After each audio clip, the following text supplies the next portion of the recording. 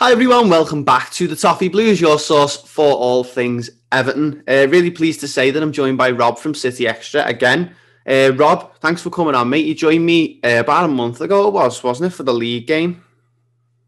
Yeah, it was some time. Thank you for having me on. Yeah, it was a good game. Obviously, we've got the 3 points, so hopefully we can get another win this weekend. I think there's a lot more pressure on City to win it than us. We need to win it, but I think a few Evertonians have sort of there's a couple of negative Evertonians who've given up hope, but no, I'm sticking in there. I reckon we can still pull it out. As well, since the last time I spoke to you, City have actually lost the football match, which was unexpected. So yeah, we'll get onto that a little bit later. Yeah.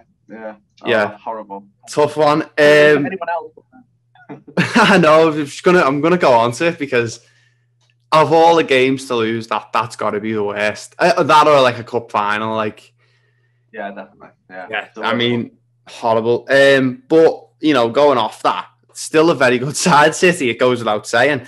And you progressed this week against Mönchengladbach in the Champions League, which was a real positive. Be good to see City go the distance this season because it's definitely something Pep's been striving for the last 5 years, really, isn't it? Since he came in. But do you think this is City's best chance to take it to win the Champions League?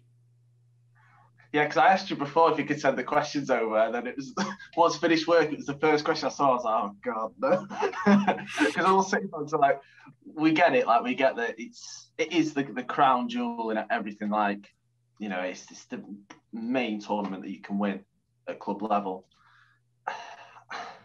It's difficult to say. It's really difficult to say because I am confident, but they're just a typical like cynical City pessimistic fan is still there. Like you can't be just going about saying that City are going to win the Champions League. You just can't do it. It just doesn't compute.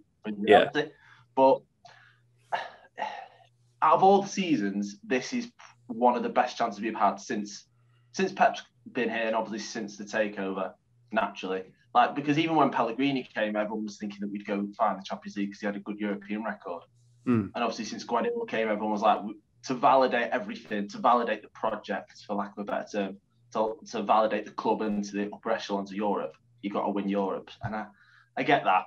I do get that. I think just getting past the quarterfinals and getting to semi-final, that would be a huge achievement in and of itself. But because of the main Spanish teams, well, I know Real Madrid is still in, but because of the way it's structured now, there's no fans, and with all the teams that are still in, all of them have frailties, and we're obviously on I know we lost recently, but we're still on a very, very good run, and we have everyone fit, which is not normal. Usually we have like one or two big injuries. This year we've got everyone fit, so everyone's fighting for places, and it's just like, you never know. But I just think we've got to see what the draw is first, because if we get Bayern Munich or we get Liverpool, then I'm just going, for God's sake. Because they're the two worst. And we're going to come on to it later with United, but trying to prevent the counter-attacks is one of the main points of Guardiola's play. And I think Liverpool and Bayern, while these have frailties at the back, both in this year, they're so devastating on the counter. And we've done well preventing counter-attacks throughout the season, but United showed that they can, on any given day, we can get run over. Like, just if you just have a bad day. And the Champions League, like as Guardiola always says, you have one bad game, you're done. Like Leon, obviously. But it was now with two legs, we might have a better chance, but still, these teams are so good now, and that's, we can't expect to get Muppets in the quarterfinals of the Champions League, but it'd just be great if we got Porto. That's all I can say.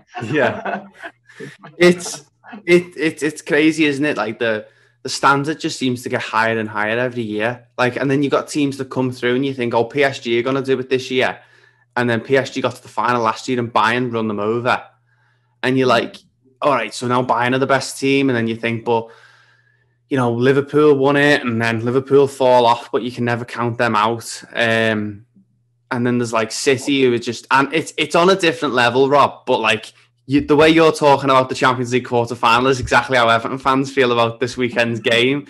It's like Everton and City fans are so similar in that vein. Is that we never expect anything because you always end up getting disappointed. It's like, I think like, especially after the last game against Tottenham, obviously Tottenham nowhere near as good as City, but like I was like, oh yeah, after that Tottenham game, I was like, yeah, because we don't usually win those games. Usually the high scoring big games that get shown on Sky for years, we always get beaten them. And it's like, okay, now yeah, I'm dead confident now. Let's go get to the semis, let's win it.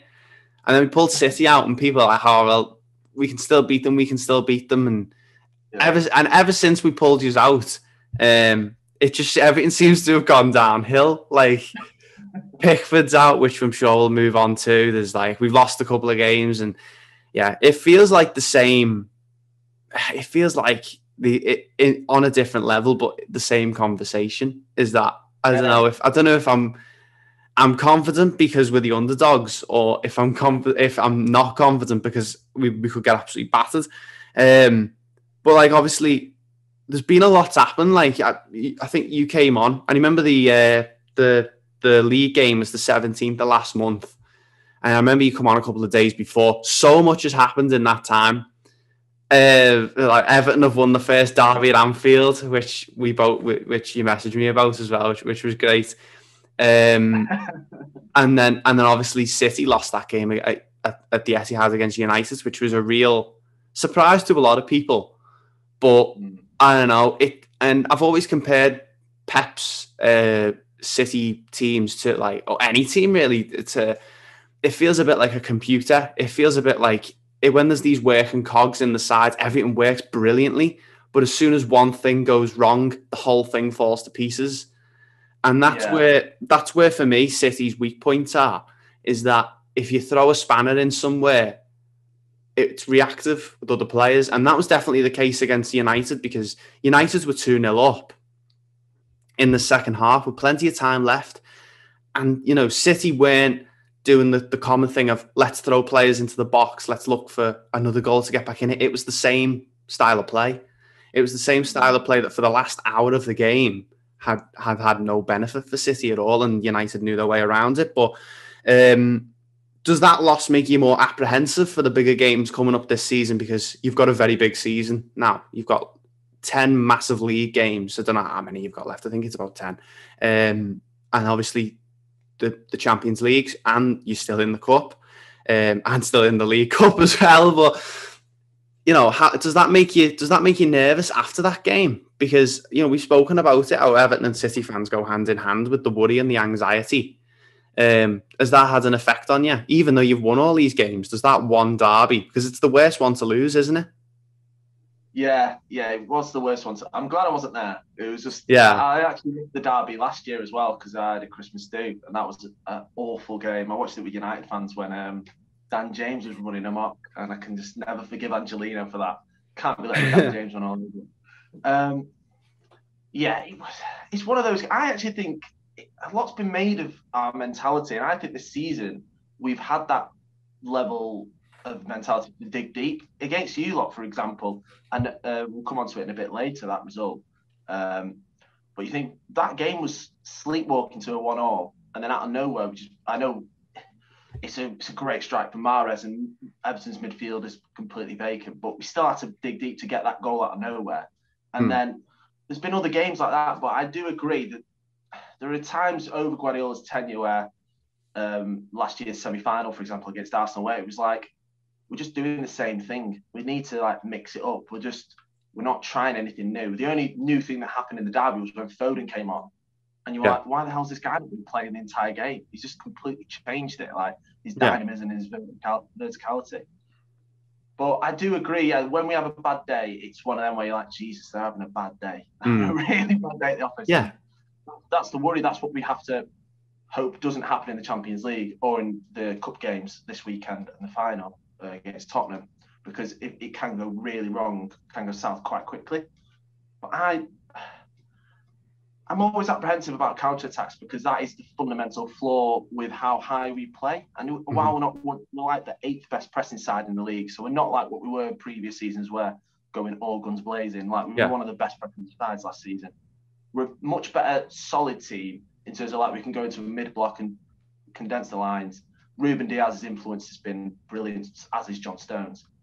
So I think we can manage it, but it's just when games get headier or if you're losing 1-0, if you go that goal down, it's then you're going to have to expose yourself a bit more. And if you're playing against teams like your Everton to a point, because I think they've got some good counter-attacking players, but your Liverpools, your Bayerns, even Spurs with Kane and Son, Yeah, it's worrying. But I think we've done so well this year. We have like the fifth best defensive record in Europe, like in terms of expected goals against.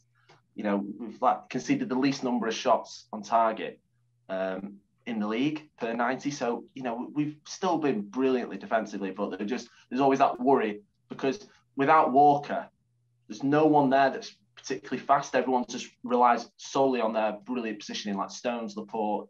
Laporte's pretty nippy, but he's brilliant defensively and he can read the game, as can Diaz. And Stones is a bit nippy, but his positioning's been outstanding this season. Cancelo's all right, but he's a bit rash. Zinchenko, again, he's a competent defender, but he's not fast. Walker's there as like the get out jail free. So if any time anything goes sour, if they get in behind, we can just have a guy who's like the flash. He just gets back and just cuts it out, or at least gets a one-on-one so the player doesn't run in on goal. Yeah. Or runs in behind. Like, I think that was an issue with the derby because Walker didn't play and he came on, and Rashford was just tearing into the space Cancelo left behind. So I think Walker's played himself into the team pretty much, and I think he's played. Oh, he didn't play against. Did he play against? No, he didn't play against Fulham, but I think he's now played himself into all the big games pretty much. I think he'll start this weekend. I'd be surprised if he didn't. I think he will start this weekend, but yeah, I think having him for these big games, even though he can drop a clanger in big games, as he's always noted on, I think you've got to have him in there because he provides that level of pace and that insurance that we need whenever we need to go up a gear. But at the moment with the full squad. So you'd say he's sort of Mr. Reliable for City, isn't he, Walker? Because he's an experienced player. He's been around the club for a while now as well, it's crazy. I can't even remember him playing for Tottenham now. I remember like he was one of those players that when he went to City, I was like, oh, it's such a strange one. It's like I just couldn't imagine him playing for anyone else but Tottenham. And then he seems to have he seems to be the player that Pep favours, even if he's not always playing and he sometimes prefers Cancelo. He is just that, like, he brings you back down to earth. He's that sometimes you need like an injection of pace in the back, or you just need it. And there's no shame in admitting that because there's flaws in every single footballing system. And bringing Walker on for City, I prefer less to Cancelo because, as you said there, for the way we're going to play with Richarlison and Calvert-Lewin, and with like a tight 4-3-3 and looking to move, Richarlison blocking the passing lanes and looking to hit you on the counter, which at times have been your weakness.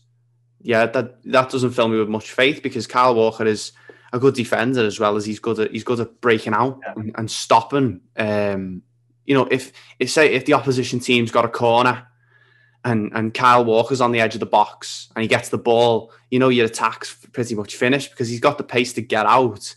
He's got the nous as well, hasn't he? It's not like sometimes you sign a player and they don't really understand the English game and they'll try and play it out when they shouldn't. Whereas Kyle Walker, he'll take that initiative and he'll just boot it if he has to. And I really admire that in a player. He's got good gamesmanship as well. Mm-hmm. Like he knows when to waste time, he knows when to get little fouls in. But you think like Walker for a time wasn't in the team. Like he didn't play in any of the big games during the initial run when we went on the 20-game run. Like Chelsea away, Liverpool away, like one of the best. Like Mane's I know he's not had the most brilliant season this year, but he's still an amazing player. Oh yeah. And you think he didn't play in the Liverpool game, our biggest game of the season, along with United, and probably the cup final coming up. So he's had to earn his way back into the side because Cancelo was playing so well, and Zinchenko was really complimentary on that left hand side. So it's all credit to him. But yeah, I think in this run now, and with what United's performance exposed in terms of our game plan, if we don't turn up or we just have a bad day first half at the office, he can provide that level of insurance and that security, as you say, because he is a really good defender. Like people, I think he gets a lot of bad rep for not being a good defender. It's just because at times, especially in big games, I think Gary Neville put it really well when we beat United in the Cup. Or was it a draw? I can't remember which game. But in the derby, Old Trafford, he conceded a penalty when he just swung a foot and it hit Rashford, and then we got a penalty, but he got called back for offside or something, so we got away with that one. But he just has that capability where he'll just do something in a big game. You're like, what are you doing? Just do what you always do for 30 games of the season. You don't need to, bite into a challenge or like read the game a bit too much, be too clever. And I think he's, hopefully that doesn't happen again. That's all I can say. But I think he's now number one. I think Cancelo at left back will be what happens going further. I say that, and he'll probably play Cancelo right back and Zinchenko left back on the weekend, and then it doesn't really matter. Yeah, and it goes without saying that this is a big game. It's probably the biggest in our season so far, because we absolutely need to get to Wembley and we need to get a trophy in the cabinet, 100%. Like it's our goal. It's more so than a good league position for me. It's just this is the be all and end all of Everton, is getting a trophy under Ancelotti. But so anything can happen. And you said there about like in the derby with giving away penalties or doing stupid things, that in different games, in the home league games that are pretty much nailed on, those things don't happen. Big games are weird, aren't they? It tends like strange things can happen, and weird score lines, weird goal scorers. That Tottenham game at Goodison is just, it's exactly what I'm trying to say. Sorry. That was a great game. Yeah. Unbelievable. It was amazing, mate. It was like, it was crazy because, it was just every single emotion you can feel. I felt it. And it was like, okay, we went 1-0 down, and that was like, okay, it's typical Everton, this. We're going to go 1-0 down. We're going to probably lose the game 3-1, 4-1, something like that. And it's just, and then obviously we got the equaliser. Bit lucky, Lloris should have saved it. And then we went into that game and we were 3-1 up after 40 minutes, and then conceding the Lamela goal. And I was like, okay, I'm really on the edge of my seat now. And Kane obviously got the equaliser, made it 4-4. And I didn't watch the extra time, mate. I was just too nervous. I thought I'm going to sit back, and because I was fully expecting us to lose. And I was just thinking, all right, I'm not going to watch it because I know what's going to happen. Spurs are going to win this game 5-4. And I was like, I'll just keep a small eye on it. And I remember I'd completely lost track of time. And at the beginning of the second half of extra time, I checked and it was 5-4 to us, and I was made up, and I was like, that must be the end of the game. He must be through. Turned it on. There was still 15 minutes left, and so I ended up watching the majority of the extra time. Yeah, I was honestly, mate, it was so I was so nervous. It was absolutely horrible. I felt physically sick. And it's good that we've got onto it because it was one of my questions. And then obviously we go through that amazing cup tie. We beat Tottenham. Bernard gets that goal and we're in the next round. And you think, okay, this is it now. If we've done that, this is our chance. And then obviously we pulled City out of the hat. And this was before the league game as well. And I remember during the opposition view for the league game, we spoke briefly about this game, didn't we? And I know on the live stream we did, which you can go and watch on the channel if you want to see me live reaction to the draw. None of us were really too happy, but we were sort of trying to build up a bit of positivity on the stream, being like, okay, let's just go into it. It's a one-off game, anything can happen. But what was your reaction to the draw? Were you happy getting Everton? Would you have preferred? Because I know United are still in it, and City seem to fare quite well in the cup and in like those one-off games against United. So obviously you've beaten them already once this season. So what was your reaction to the draw, really? I'm not sure, because like Everton, I know we've got a decent record against them of late, and obviously we beat them in the league recently. But you never want to. I know the crowd wasn't there as well, but you never want to play Everton, just in my eyes, because for me, and I suppose it's just my sort of like, again, my cynicism from years back. I remember like going to Goodison was one of my first away days, and it's just horrible because it's just a horrible place to go. It's horrible. Like when I just seen Fellaini just push people into the like advertising boards. I was like, oh god, this is going to be an absolute nightmare of a game. I was there for when Robinho scored when we won. But then there were other games I went when Jelic scored the winner. I was like, fucking hell, can't be losing here. Yeah, I was I was at that game as well. I used to have a season ticket in the family enclosure, and that was probably one of the best atmospheres I'd seen at Goodison. That it was amazing. Yeah, amazing day. So I always worry about that, and obviously with Evertonians not being there, that does go in our favour to a point. But it's such a tight pitch; it's difficult to play, and also if Carlo goes again with the back three or the diamond, which I'm sure we'll get onto in a few bits, it just condenses the pitch, and we don't have enough width at the moment. Like only when Phil Foden, we have enough where we can stretch the pitch out wide, and it just felt like, especially in the 3-1, the pitch gets so tight, and everyone's just trying to play in these like little 5-yard bits, and nothing's getting through. But in terms of the draw, I would have preferred Bournemouth or Southampton, naturally. It was exactly my reaction when the draw came out. It was hoping for Bournemouth at home or Sheffield United or something, and then City came out. But like even Sheffield United, I would have taken, but they've been really tough games we'd have in the league. Not Chelsea, not United, and I can't remember off the top of my head who the other teams are. But yeah, Everton was.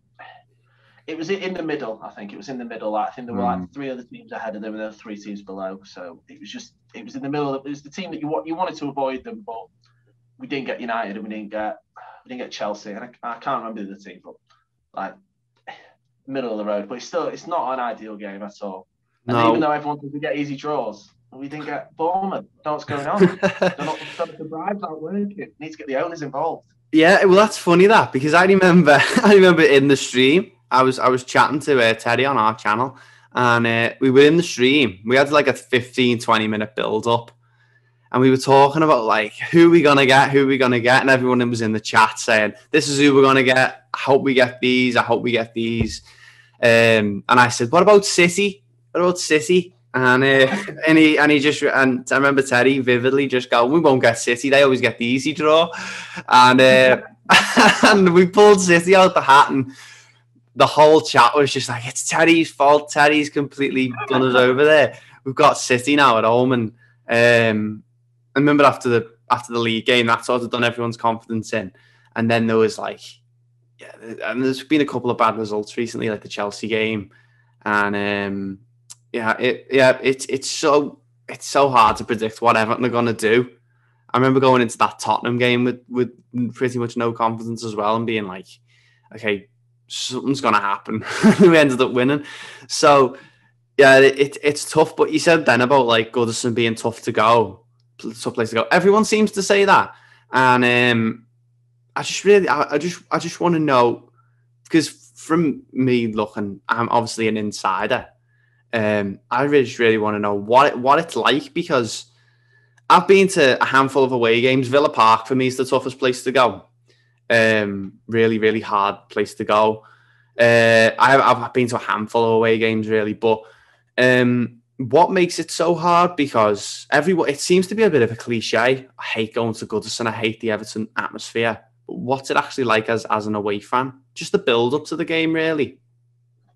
Yeah, I think I touched on it a bit before, but in terms of the tight pitch, and also like. It's a great ground, but it isn't an enormous ground. Yeah. So like, it's still, you feel on top of it. Like I know, obviously the away fans are like right at the bottom in the corner, and you're just surrounded. Like you've got the massive stand to your left, and then you've got all the fans. I can't remember which one. It was definitely a loss, but I remember there was like 2 bits, and then it was the away fans, and it becomes like a lion pit when it gets going. But I think that is always predicated on, from what I've noticed from I think I went 3 times, maybe 4. Like it was all my early away days that I went to. Yeah. But it's always typically on a massive challenge at the start, and it's always someone getting battered. It's always like Seamus Coleman's going to do a sliding tackle out of nowhere just to get someone going. And I think that's I think it's more when the crowd gets going, but every time I've been, it's always there. So I can't say if it's a regular thing, but I'd imagine it is. But I think for City, I think there is a bit of not a huge rivalry, but there's that, because there's quite a lot of commonalities between the 2 clubs. It is still a big game for both teams. you had a hoodoo over us for ages, especially while Moyes was there. You never beat them a lot, but you always kept beating us. Like, it's like you need to beat United. Like, let us get the points. That's what we need. But, yeah, it's just a tough place to go. It's a really like, the pitch is so short. And you got the wooden seats as well. The fans are just literally like 2 yards away. There's no like distance. Yeah. Literally, like the ball goes out and you're just going to get absolute abuse hurled at you as a player or whatever. You just got to not like block it out. Yeah. Nice. I don't know. I don't know if it's ever really struck me as an insider as a tough place for an away fan to come, because I obviously get the fact that you're sort of tucked away in the corner, aren't you, in the Bullens Road end, and it's like but as a home fan, I've always thought, like, is it actually that hard for like City fans or any fans really to come to Goodison? Because like I always walk past the away fans before going to where I go into the ground, because I used to sit in the actual Bullens Road end. I used to be able to look at the away fans. And I remember going past, and every single time I seem to be going past, the away fans seem really, really up for it. More so than like any game I'd watch on telly. Like it seemed like there was always, the away fans were always up for it, and there was always a massive presence with City as well. Because I know there's been a couple of big clashes with City in recent years as well, with them going for the title and City. It's always been a massive game recently, and it's like I think that has had an impact, and it always seems to come across, and it's a massive game. Less so this year, but this weekend, I know if there was fans there, it would have been absolutely giant. Like, because of the club as well, because your circumstances, because you're thankfully now on the up and up. So it's as you said, like winning a trophy is like a huge part of like the Ancelotti project. I have to use that word twice. I apologise, but like it's the best word to describe it. Like, it's such a huge step for Everton, and I think if the fans were there, it'd be a horrible game. It would be horrible, because I think it also affects because I can't remember in the last game it wasn't. I think it's sort of a thing that's happened throughout the no crowds, but it's very sanitized. I think I know Everton put in a few big challenges every now and then, because you've got players that are quite physical, like with Yerry Mina and Coleman and that, and Decore as well. But it didn't feel like that in the last game. There wasn't. It was much more tactical. It was much more like positioning. There was no one flying into challenges. But if the crowd's there, it just gives you that extra percent. And I think also going back to your point about how fans are sort of like really up for it, whether it's because I think on one level it's a respect for Everton, but I think because it's such a old ground, such a respected ground, it's got that proper away day feel. It isn't like, and obviously, like talking about crowd atmospheres to a City fan, you can only imagine what your comment section is going to be like. But like, like, it's just got that feel to it. Like you really like, you walk outside the ground and then there's just houses. It's just like, it's like a proper, it's like hybrid. It's like you go into a real like established old school ground, and and also there's just loads of pubs in Liverpool, so you just get absolutely wrecked. So. Yeah, I was going to ask you, because I'm really keen to know what it's like for someone who's been to Goodison as an away fan multiple times. What is there any like specific memories you have of Goodison that I could be like, oh yeah, that's just a typical thing that we always see? Is there anything that like sort of catches you off guard in terms of how different it is to the Etihad? Because I can imagine it being quite similar to Main Road. But is there anything that really strikes you as, well, this is different, or this is like, okay, this is always the cliche Everton away sort of thing? Because I know there's like there's been people like watching it on telly recently who's like purposely put like things in front of the tellies to mimic the posts, because you never seem to get a decent view of the game at Goodison. The view is bad, yeah. But is there anything that you sort of like always walk past, or anything that you can remember from your trips to Goodison that's like, okay, this is Everton? I'm not sure about specific things in terms of like, I think the most startling thing is just when you walk out and you straight away into a street, and it's like, it is old school. And like obviously with City, like I can only remember bits and pieces of Main Road because I was incredibly young, like, and then obviously moved to Eastlands. I was only about 6 or 7 at the time when that happened. But obviously with the Etihad, it's built on a massive complex, and obviously they've improved it year on year. So it's like a massive industrial estate now. You don't get that type of feel like you are just like in the you're in the lion's den. Like even if you can't be going out there like giving it the big one, because if you're going to go out, there's going to be loads of Evertonians waiting for you. Yeah. I remember once when we did beat you with the Robinho goal. Was that in 2008, 2009 or something like that? Yeah. And one of my dad's closest friends is an Evertonian. And we had to wait for him. So obviously all the City fans had got, and we were just waiting. And then all the Evertonians started coming out, and we were waiting. And my dad got up at like there's like a bit outside the away bit, like once you come out of the ground, and there's like a little like I don't know if it's like a fence or something, but somewhere where you can stand. And he stood up and started singing Blue Moon, and there's like just thousands of Evertonians. Like, and I had to like pull him down. I was only like, I can't remember how old I was at the time. I think I might be like 14 or something. And I was like, what the hell? We're going to get absolutely battered. Because we saw his bait and started doing it. But like, that's one of the memories that always sticks out to me, because I think it was the first time we beat Everton in years. Like, we've never done well then. I think I was at that game actually, because that was my first season that I started going the game, because I was 7 at the time. Going into that season, and I remember we finished 5th, and we played quite well in the odd game, and we got to the cup final as well, and that was my first season. And I think I remember that game. I think you wore the red and black sort of striped away kit. I think I remember it now. But that's always been my fondest season. I can imagine that, because you come out, don't you? You come out of the away end and you're straight on Bullens Road, and there's the little Bullens Road ticket office, and the school's there as well. The school's there, and there's just houses right in front of it. And you're looking into people's bedroom windows, aren't you? Like, as soon as you come out, I'm like, that must be so strange for an away fan to come out, because you used to coming out of these new grounds. I remember coming out to Liberty Stadium a few seasons ago in Swansea, and it was like chip fans and like big massive open spaces, and I was like, this feels so foreign to me. But sorry to throw you off guard with that question, but it just really interested me, because I speak to a lot of away fans nowadays, but I rarely speak to them about what it's like actually coming to Goodison and how it feels. But moving on to us, you mentioned Ancelotti, but we've lost our last 2 games. It's been a real slog. Have you watched us recently, and where do you think the problems lie? Where do you think the problem is for us? Because I know we've got injuries, but it feels a lot like there's maybe not fight missing, but there is definitely quality missing.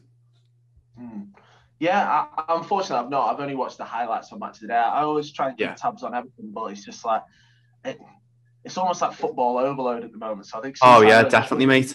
Definitely. Watching City is just like enough, and like I'll just watch the highlights to catch up, and I'll look at some of the stats and stuff. So unfortunately, I've not watched any of the games like through and through, but just from an initial like looks, I did some bits like just looking at where players have done well for Everton this year in terms of the stats, and then I read Greg O'Keefe's article that got released this morning about Everton, with James' injury, which is great to see that he's out. Like, no offense. I understand that. I think I was going to rebuttal this and come back to you on it, because like I think what I'd say from just outside looking in is the issue is James is such a particular player. Like, he's an extraordinary player, and the fact you've got him is just amazing. But there's not a lot of players that have his type of skill set in your team. No, it there seems isn't. that you've got a lot of tidy players on the ball. I know like Allen and Decore are great players, and Richarlison and Calvert-Lewin and Luca Dean, sorry. But it seems like going forward, it's like Decore, Allen, Gomez, Bernard, Davis. They're all nice nip and tuck players. They're like, they're tidy on the ball, but they're not going to play killer passes all the time. They're not going to be that creative engine. And I think and then on the flip side, you've got players like Richarlison,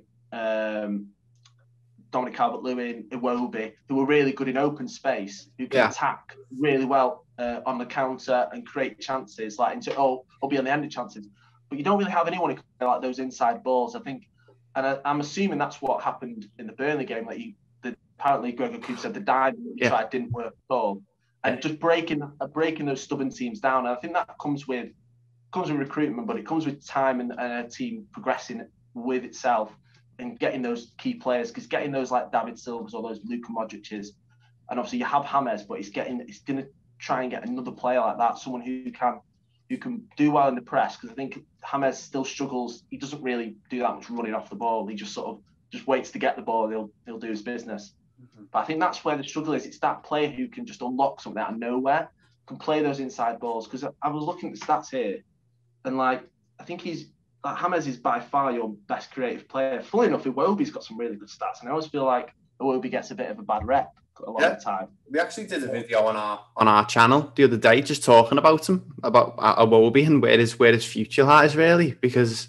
he's getting a real bad rap, and he did an Instagram post after the Chelsea game, sort of slating Ancelotti and how he wanted to play in his normal position, which was behind the two strikers. Yeah.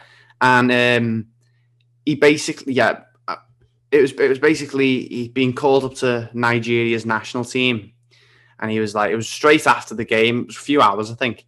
And he was like, made up to get called up for Nigeria, finally might get to play in my preferred position. And so basically all Evertonians took that as why you're having to go for. And then he played. Ancelotti said, put your money where your mouth is then, and played him in that exact position against Burnley.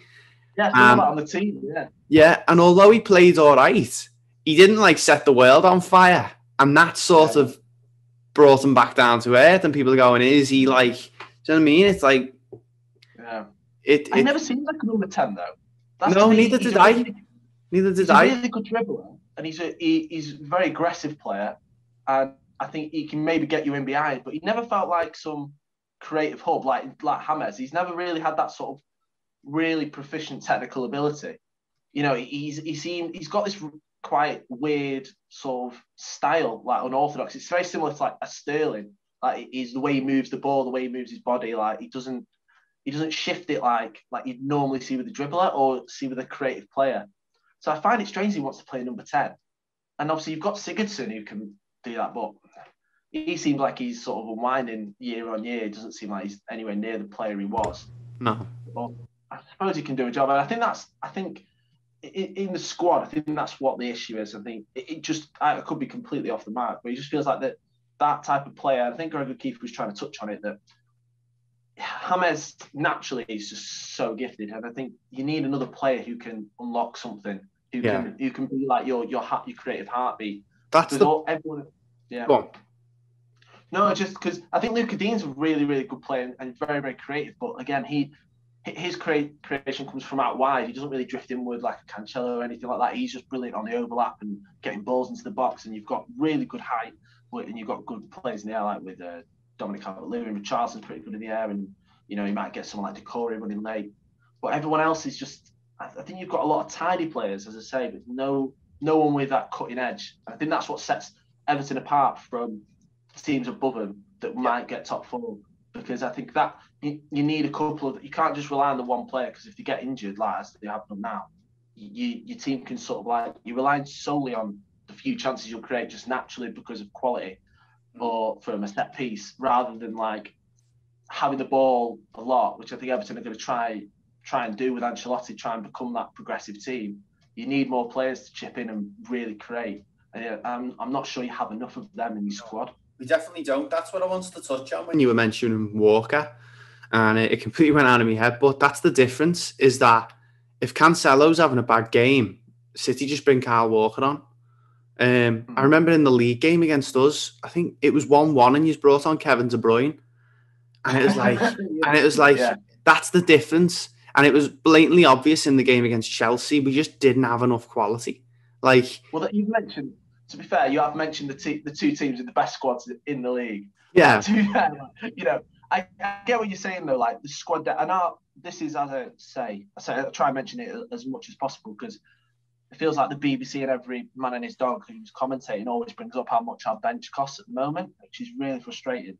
But it's the first time we've had everyone fit at the exact same. Like everyone is fit. There's no one injured, which is so strange. And obviously, we have obviously miles more resources than Everton naturally, but Everton do have a lot of money, which is good. But this has been a long time thing. You think we're 5 years into Guardiola, and Guardiola's had a lot of money to spend. Ancelotti's, you think, it's only a couple of years. It's still early doors. Like you need. This is still a big season, but there's still time to get those players, and you've shown in the summer that you've bought really well, and it's just doing that again. But I think it's again getting those key attacking areas, because I think defensively you've looked pretty all right this year. Definitely. So. And you've tied Luca Dean down to a big contract. The signs there of progression. So that's a great thing to see. But the difference for us in Chelsea is we've had the big money to spend and to get that squad built up as much as possible. But yeah, I think that's what sets it apart in the long run, because in that game, bringing on Kevin De Bruyne, it's not fair. Like in midweek, that's the level above. That's it. Yeah, in midweek we made 5 changes, Guardiola, and all the 5 players, I will come on to it in a second, I suspect will start this weekend. But he brought on Fernandinho, Aguero, Laporte. Incredible depth that we have.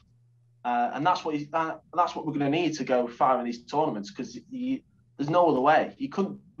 You think Liverpool, just as an arbitrary example, their squad rotation is very limited.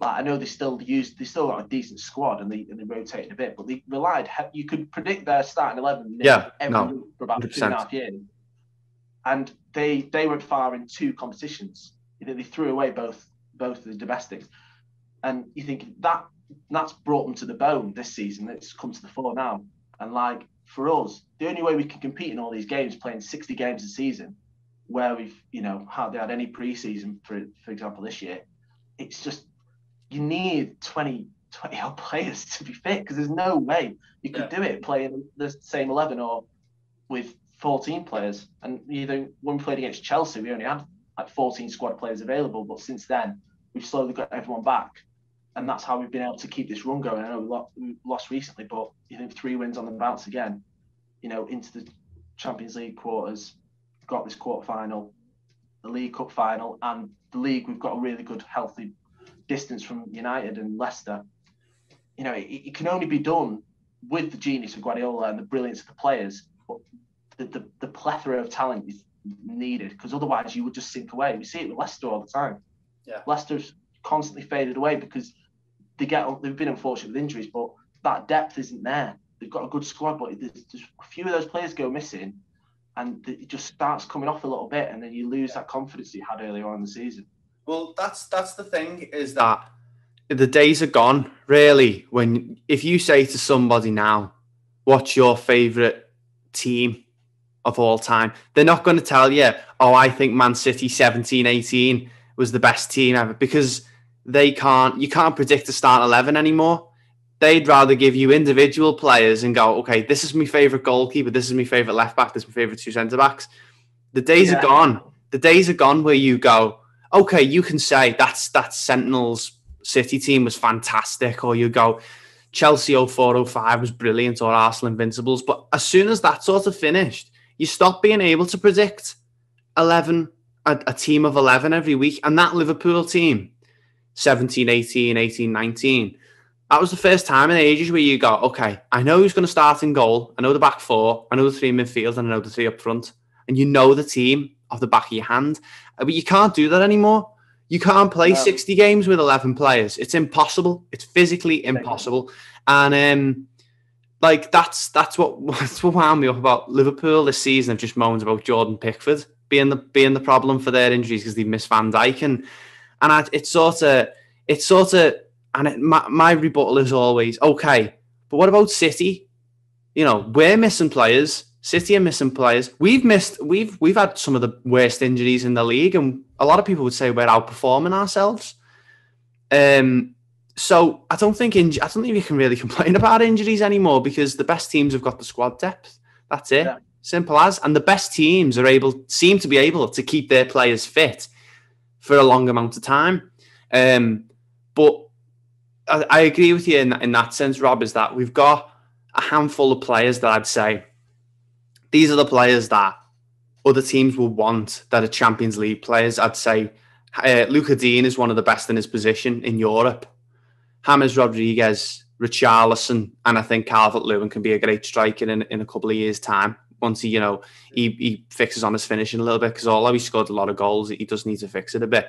But I'd say they're the crop of players who I'd go, all right, those three are going on. If they're not already fantastic players, they can be. And I think the problem with football fans nowadays, with like the rise of social media and everything's on Twitter or something like that, is football fans are very fickle and they only see what's in front of them. And it's hard. It's easy to remember, Rob. Carlo Ancelotti's in his first full season still. He only took. I was wondering how long he'd been here. Yeah, he took over at the tail end of last year. So he came in. I think his first game was Boxing Day last season, and he managed us for 3 months until lockdown and the fans left. He's only managed like 5 or 6 games at Goodison with fans in the ground. So it's crazy to think this fantastic world-beaten manager, who is still a fantastic manager in my eyes, if not the best in the league, one of them, because I think Pep touched on it, and he touched on it with Chris Wilder as well. He said Chris Wilder could do what I've done with this City team, but I couldn't do what he's done with that Sheffield United team. And the fact that Carlo's came in and he's gotten us playing so well. He's got us defending well as well, which you said. He's got us defending like an Italian team, an old Italian team for the first time in years. And that's been the problem under Silva and Koeman.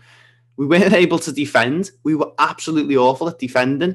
And we had players like Cujo Martina in defence, or John Joe Kenny was filling in at left back and stuff like that. Do you know what I mean? What a player. Player. Oh, yeah, mate. What a legend. But no, it's a really good point.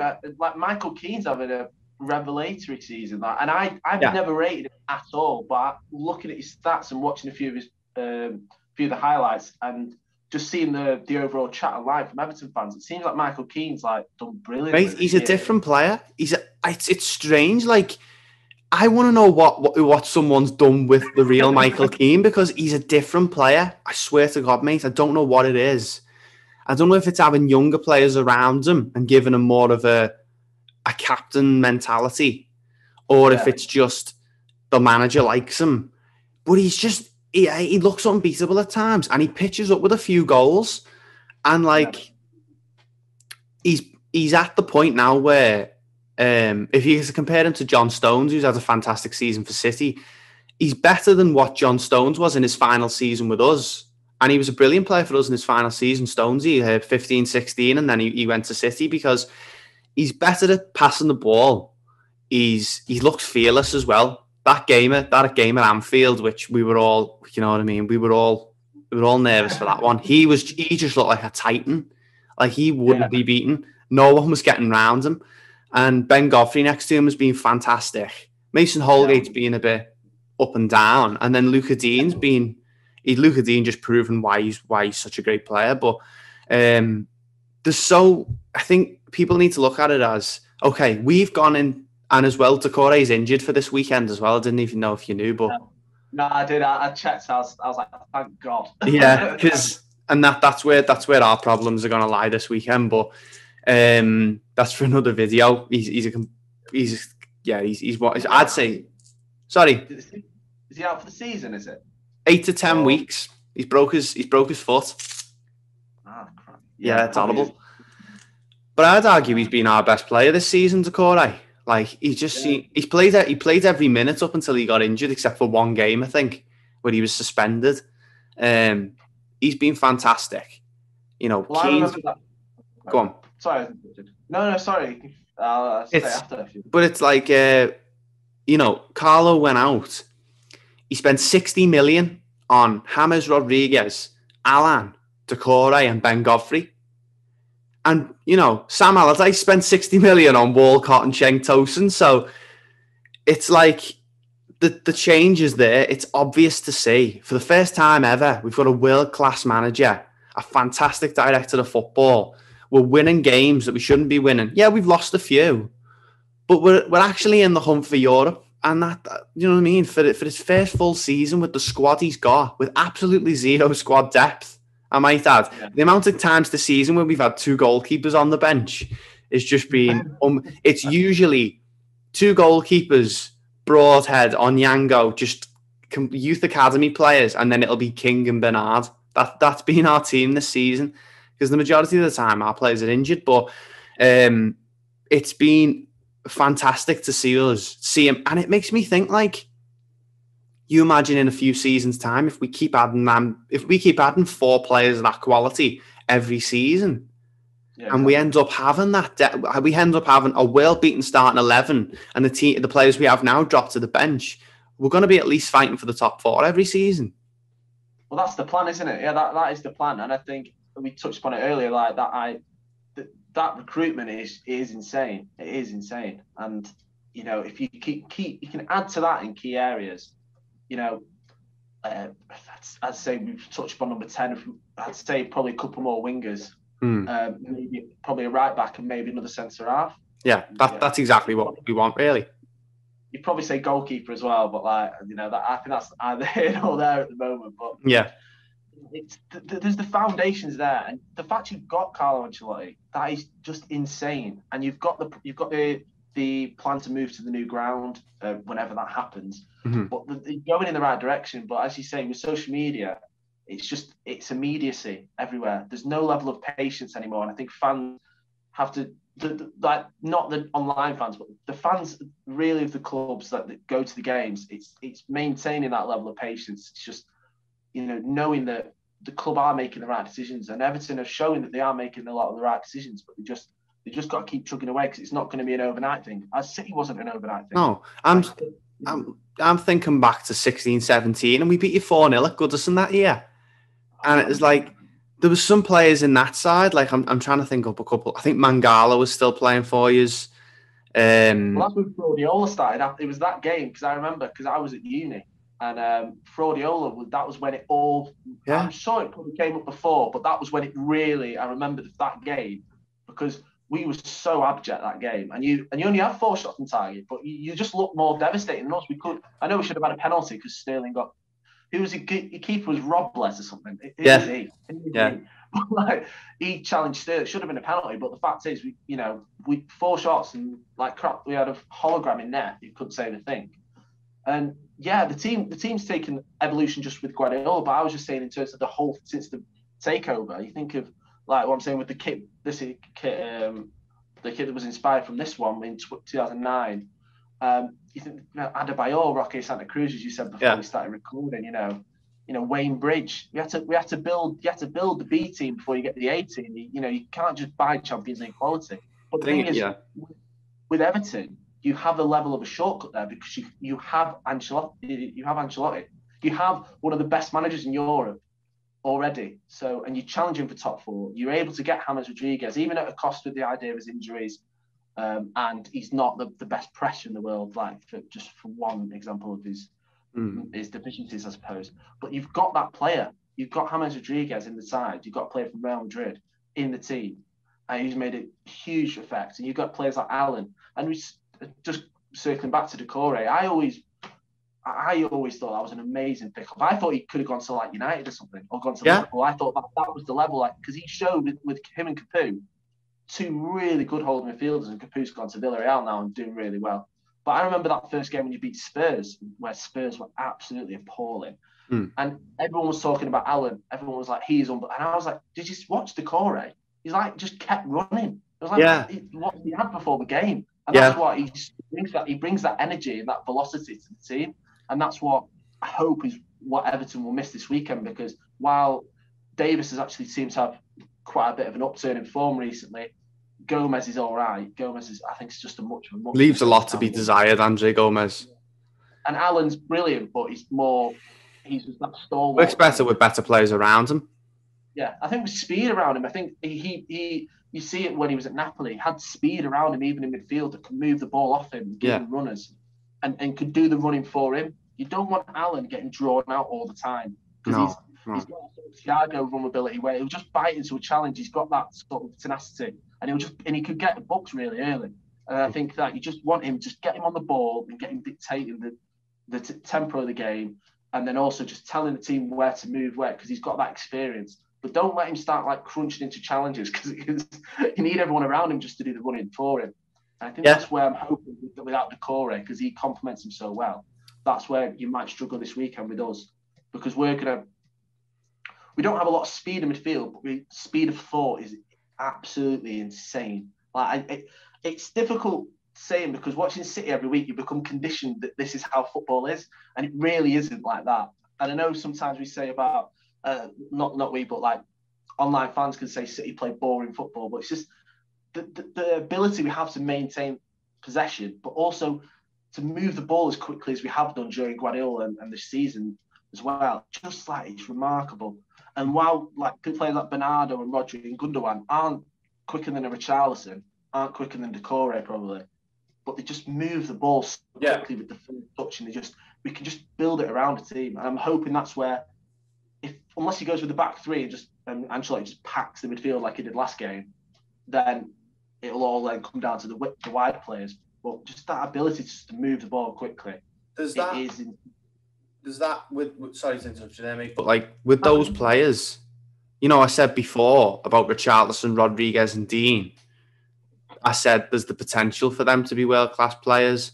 Richarlison is a fantastic player, but he's still really, I think he's only 23, 24. Yeah, so it's crazy to think. But then you look at a Bernardo Silva who hasn't got all the pace in the world, but these players seem to have an extra 10 seconds on the ball, seem to always be in space, seem to be able to play the killer pass. And I think with a couple more seasons of constant recruitment, you know, a couple of wingers, a new right back, hopefully Max Aarons, because he's the one we've been linked with since the beginning of the season.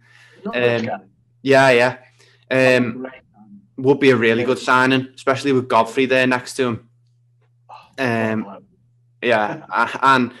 so it'd be massive for us to just keep going the way we're going, be patient about it, because if we just keep, and the problem is, Robbie said there about how Guardiola taken over, but City got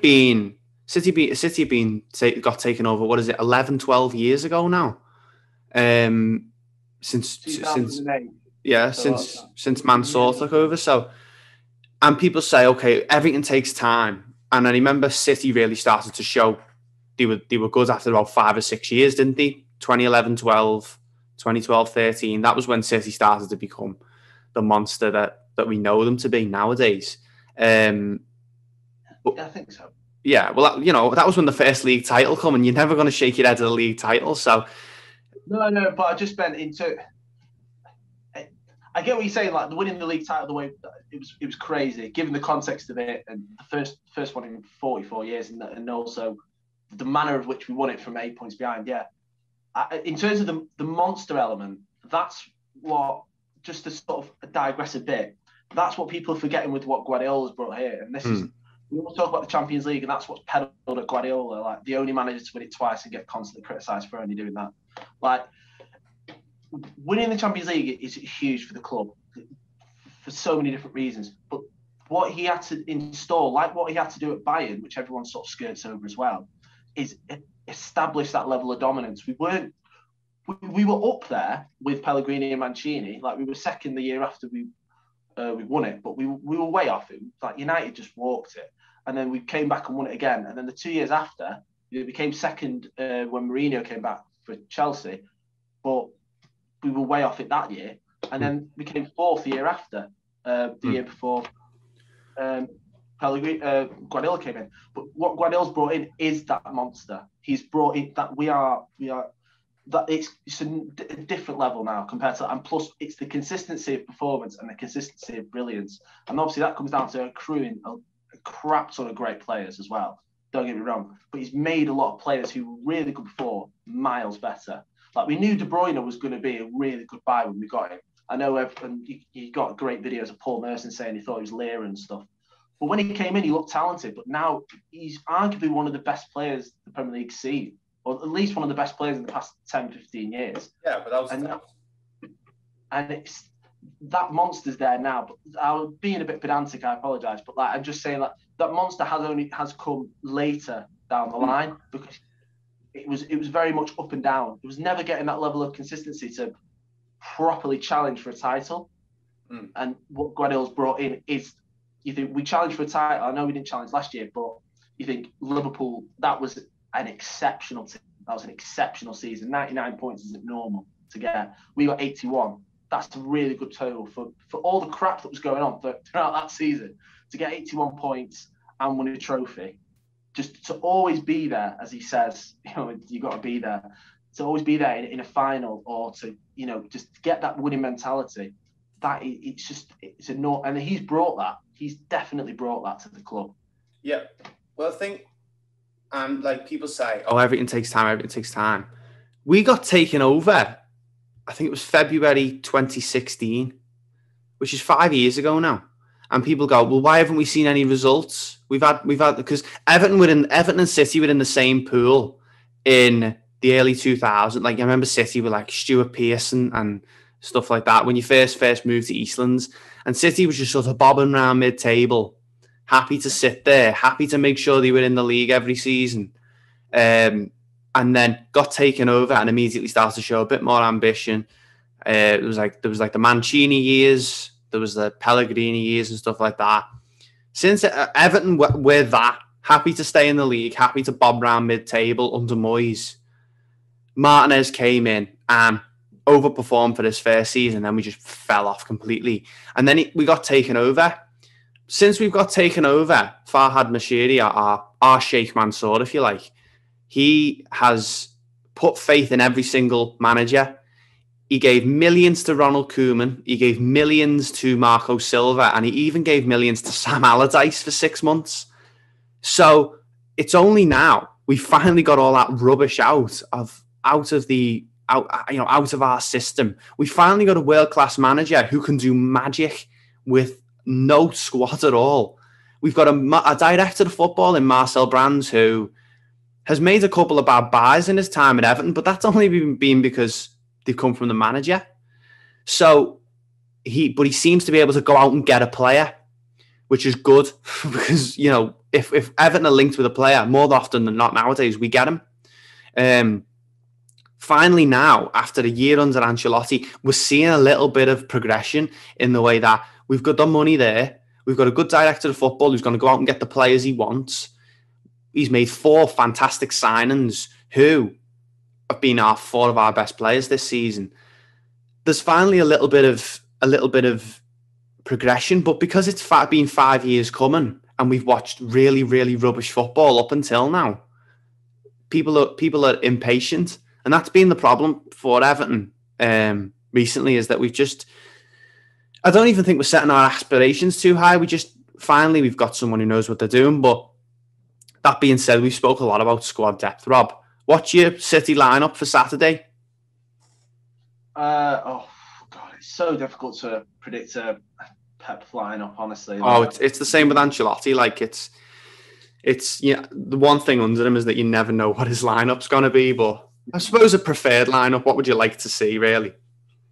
Okay, preferred lineup. That's probably a bit easier. But just before you go, I think you're being a bit harsh on Moyes there. Moyes did pretty well for you. He got you. No, obviously. You weren't as bad as us with Pace. You were not scoring at home for 6 months. But it's like, I know we had no money and he kept us there, but there was no ambition. We were never going to win anything. There was never any all right, look out for Everton, guys. There was probably United had come to us once a year and we beat them at Goodison, or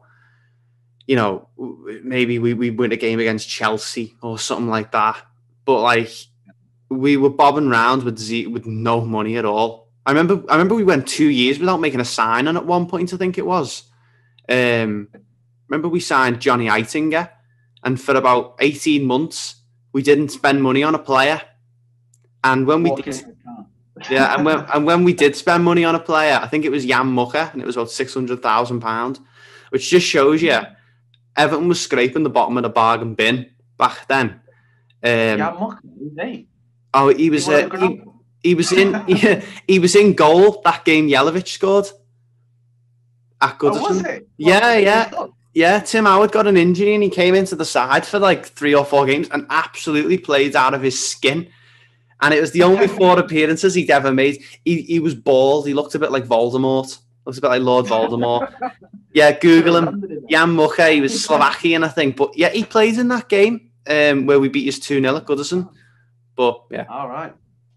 But yeah, I think but it goes back to the point we were saying earlier, and the old cliche that everyone just thinks their money can buy something, and money's so important. But you've got to buy the right players. You have. Oh yeah, definitely.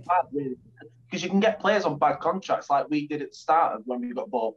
The only reason the players were coming at the start for us was because we were going to offer them loads of money. And then you've got by the time you've got that Europa League team, and then you've got into the Champions League.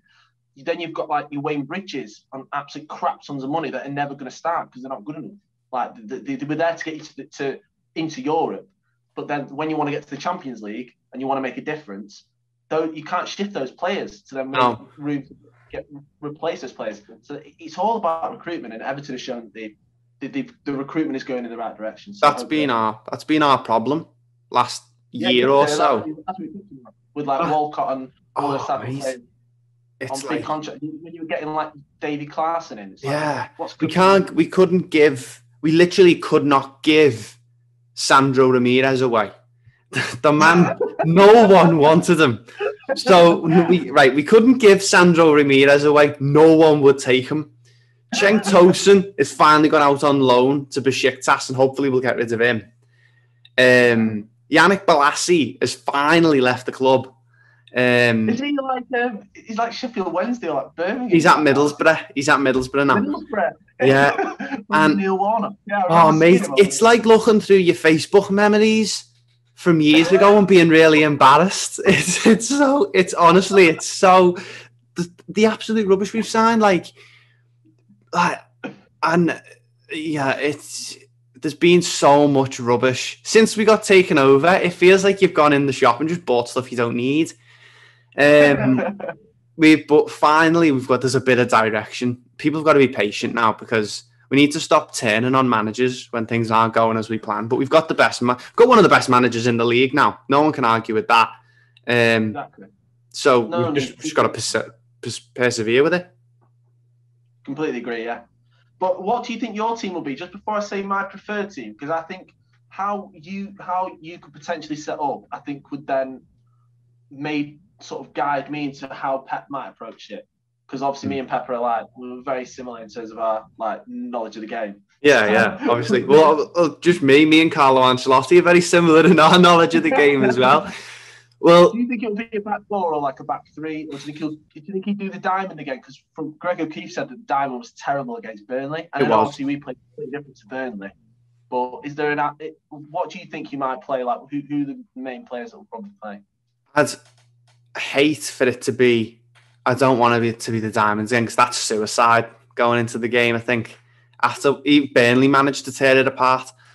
So, and not that Burnley aren't a great team, but when you're coming up against City, it's a different animal.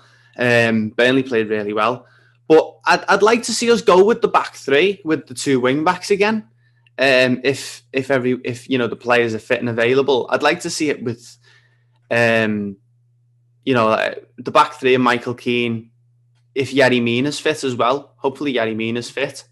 He's on the bench against Burnley because I checked because that was one of those players I was like, because he got injured early on in the last game, didn't he? Sterling had his number for the time, but his presence in both boxes really worries me because we don't concede a lot of goals from set pieces, but there's a lot of times where the players win it and they just miss. Like the opposition players will win a header because we do that blocking system. We don't man mark, so we've got like Laporte and the main centre halves, and then we'll have Bernardo on Yerry Mina. We'll have Bernardo trying to just block him. It's like he's man mountain. It was happening against United when Maguire was just winning everything with his slab head. But it was like we're putting Gundogan on him. It's like, what are you doing? Get Laporte on him.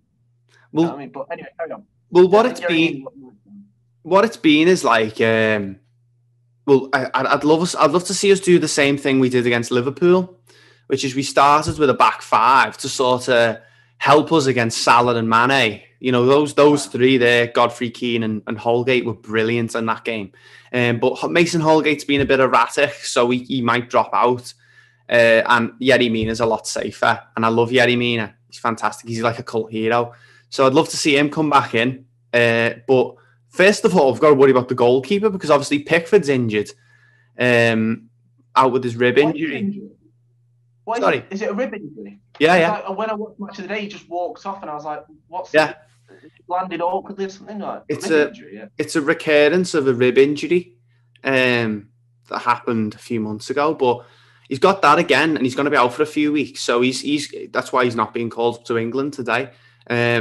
So obviously Pickford's out.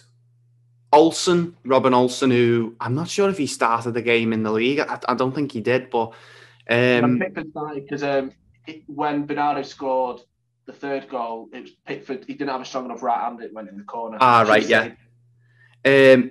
I think he started the cup game just before that. I think it was. I think he started against Spurs.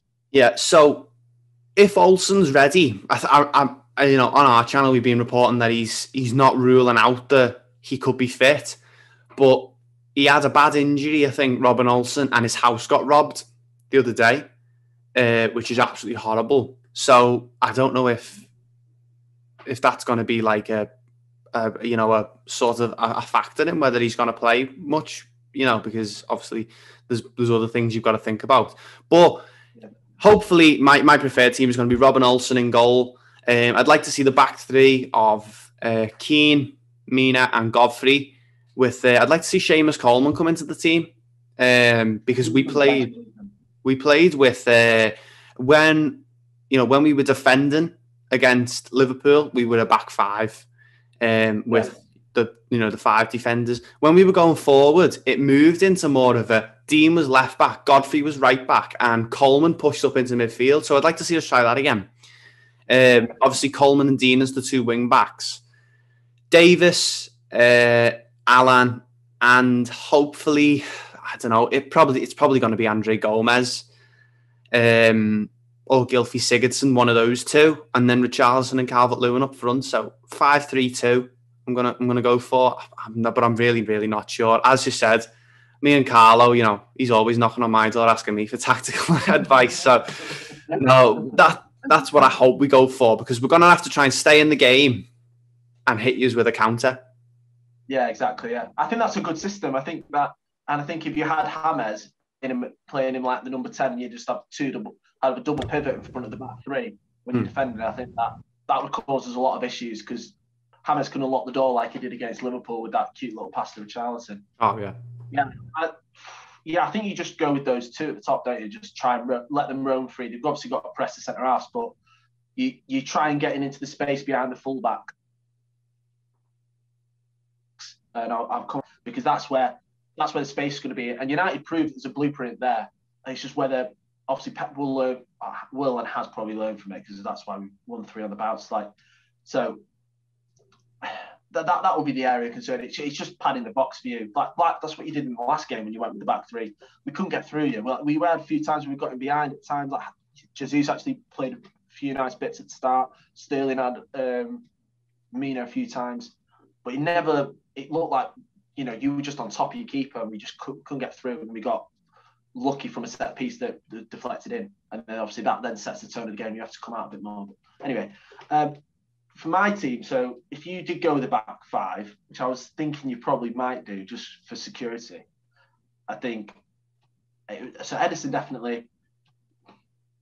I think the 5 players that came off midweek were Diaz, Cancelo, Gundogan, Bernardo, and Rodri. So that's the midfield 3, our best fullback and our best centre half. So I suspect that all 5 of them would play today, because that would be the only reason to take them off relatively early. They all came off before 75, which is very unlike Guardiola. He always makes a stupid sub at like 88 minutes, brings Fernandinho on the phone for no reason. So I'm imagining that all 3 of them will play, because that midfield 3 of Gundogan, Rodri, and Bernardo's worked so well recently. Yeah, like they were real European 3, and I think that's something I should have mentioned earlier. That's something again that they provide that all-roundness in the game. Like David and De Bruyne were amazing for those 2 years, but the thing was, it was reliant on Fernandinho to turn up every game. Now we have that 3 that have a very European style and flavour to them, because they can do like army Swiss knives, and can do everything. They can tackle. They can play. They can create goals. They can intercept. They can read the game. They can press really well. And I think that three will be crucial for this weekend as well. If we're going to have to break down a really low block of Everton. But defensively, I think Walker has to play. I think he has to play. And he played all game this week, but I think he's so important for it. And it's the type of game that he should play. Everton away, that type of. Maybe it's just my naivety because he's a British player. It's just like he just performed better in that game for my eyes. Then it's, I can see where you're coming from with that. Yeah, I think Diaz and Laporte. Stones won't play again, which I think would be strange because he was so good. But the thing is, whenever Cancelo plays left back, because he drifts inward, similarly to what you were saying about how you were shifting the back four whenever Coleman went up, whenever Cancelo plays left back, Laporte usually plays because we usually go into a back three and he goes into midfield, either as that false eight where he operates as an attacking midfielder or drops in and build up with Rodri and it becomes a little pivot. Laporte is very comfortable out wide. He can, especially on the left-hand side. Plus, because of his left foot, he can just play down left foot. Just going to add that he has for the centre back. He's probably the best left-footed centre back I've seen. Really good. He's unbelievable. And the fact he can't get a game speaks volumes of how well Diaz and Laporte play. But Diaz played left centre half in midweek. I think that was the first time Cancelo played left back and Laporte didn't play centre half.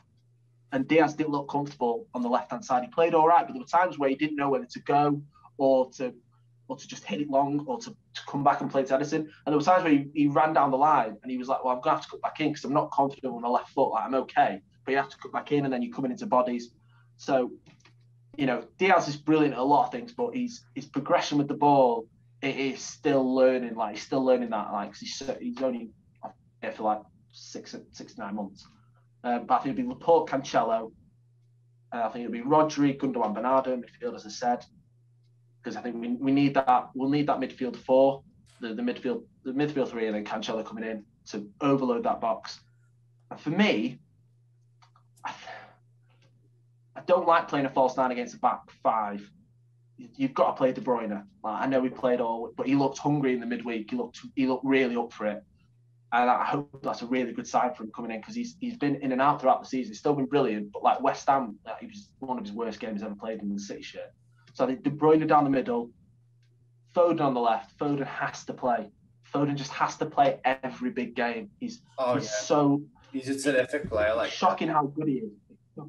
Like, he's 20 years old. When Pep leaves, he'll be 22, and he's going to have had 5 or 6 years under Pep in the first team. It's just crazy. Like, it's just crazy how good he is. And the fact that a 20-year-old, it's mad to think. Stop off playing in this side is insane, but he just makes the difference. He just constantly makes the difference. There's, apart from De Bruyne, there's no one with that type of aggression, but that type of brilliant dribbling. Like, Sterling's close, but especially in central areas. Foden, just like the goal that he created in midweek. I don't know if you saw it. Just taking the ball on the halfway line, just driving at a team, and he just puts everyone on the back foot. And we need that, especially against a team where they're going to sit deep. We need to push players back to create space on the edge of the box if the ball bounces for a second ball. And Foden's one of those few players that really pushes a back line back because he can hit the byline. With players like Mahrez, while he played brilliantly in the game last time, because he comes inside, it's easy to sort of telegraph him. It's easy to sort of shuttle across and put men near him. He doesn't hit the byline in them. And if you got him to do that, then yeah. And he's been in real form of late, Mahrez. But for me... Sorry. Just touching on Foden there from an outside point of view. It's mad to think. So say he's 20 years old. Yeah. So he's the same age as me, which is a crazy thing to think. And I remember when he first started to sort of get a sniff under Pep, a few years ago, I think it was the season where you got 100 points or whatever. And I remember it was like, all right, Pep, play this lad, and he wouldn't play him. And it's mad to think he was about 17. No wonder he didn't play him. Like, that's what the fans were saying. It's like we've got David Silva, Bernardo Silva, De Bruyne, Gundogan, Fernandinho. Where's he going to play this lad? He's 18, unless he was Messi. Which he isn't. Honestly, mate. No. Like that's what everyone forgot. Everyone just thought because Pep plays kids, and that's what it went to like in overdrive. It was like, why aren't you playing this youngster? Why are you playing all these players that you've bought for 50 million? You fraud. Do you know what I mean? It's like, well, he's 18. Like, send him out on loan. It's like, what's he going to do? 18. He was a really scrawny lad as well, naturally, because of how young he was. He just went to the Championship. He would have just got kicked the crap out of playing for like Blackburn or something. It wouldn't have improved him anything. And now staying in this team, impressive. Now he's like a really important part of Guardiola's side that could go on to win the Champions League, will go on to win the Premier League, could do the quadruple in theory, and he's only 20 years old. Like that's unbelievable. Like it's just people forget that. People think he's like 25 or something. People think he's like 22 or something. People think he's it's him and Mason Greenwood. Like, you think compared to Mason Greenwood for United, it seems like he's getting so much responsibility on his shoulders to turn up and play well in those games. Well, for Foden, he's had that time to progress in the side. Obviously, we have a better team than United, but he's been integrated so brilliantly from Pep, and I don't think he's getting credit for it because it's naturally going all on Foden's natural ability. But Pep has done brilliantly. He's not put a lot of pressure on him to get in this game, and he's still comes out and says he's nowhere near finished. He's still got loads to improve, and City fans know that. But the thing that I see every time is he is such a goal threat, and we don't. Even though we score crap tons of goals, we miss a lot of chances. He always gets shots on target, and he's always in a good area, like he was when he scored against your lot. That shot with his right foot was going in the corner because I watched the highlights today, and that's going in the corner before it gets deflected. But like creating chances. And like in the Southampton game, he was in a great area to receive the cross from Zinchenko, forces the keeper into a good save because and the Chelsea goal where he doesn't even look and he just curls it in the near post. He just has that ability which you think someone like De Bruyne doesn't really have. I know he pinged one in top bins in midweek, but he doesn't have that type of natural ability to score because he's an unbelievable creator. And Foden just for me has to start.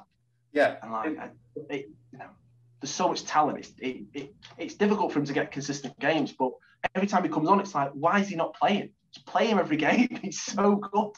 It makes you think, like, if he does go on to be, which I'm sure he will, if he does go on to be this world-beaten number 10 or wherever his position ends up being, because I know he can play quite a few, and he ends up, winning Ballon d'Ors and winning Champions Leagues and everything. How much of that would be down to Pep Guardiola, because a lot of managers would just send him out on loan, put him to the back of the line, make him earn his place in the squad. But Guardiola obviously saw this lad has a lot of potential and played the way he wanted. And he's, nurtured him. And I remember he used to play him down all the time. I was always getting told, watch this lad, Phil Foden, coming through for City. He's the next big thing. He's fantastic. Yeah. And I remember every time I'd look at Guardiola wouldn't talk about him. He just wouldn't mention him. He's not in the squad. He's not getting mentioned. He'd be on the bench. He'd say the famous thing he said was that he's the most gifted player he's seen at that age. And obviously everyone's like, well, you had Messi. But like when he got to Barcelona, Messi was 21. He wasn't 18. He wasn't 17. Iniesta was like mid-20s. Xavi was mid-20s. He's not played that, and he got blown out of proportion because he's managed Messi, and Messi's the greatest player ever. So, he does that thing where he bigs up a lot of players, but I get what you mean. He never got caught in that sort of, or embroiled in the conversation to always play him. He always knew what he was doing. And, because he is a genius, because he's an absolutely unbelievable manager.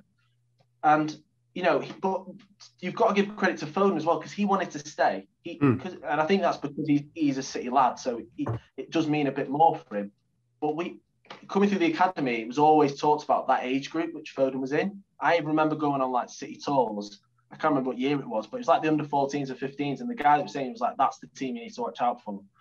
And you think when we got to the Youth Cup final with that team, you didn't have Brahim Diaz, Jadon Sancho, and Phil Foden. That was the front three with Lucas Nemecha. And you think it was like, Jesus, some of these players. And Foden looked really good, and I think he scored in the game that I was there for. But Sancho was really, and Brahim Diaz looked like the best player. And you think but both of them, Brahim Diaz wanted to move because he thought he'd get more game time elsewhere and went to Real Madrid, and that didn't really happen. But he's doing well at Milan. And obviously Jadon Sancho, we wanted Sancho to stay. Like, we gave him loads of, we were going to make him he was only 17 or something, 18, and we were going to give him he was going to be the most expensive 18-year-old in terms of wages in the world.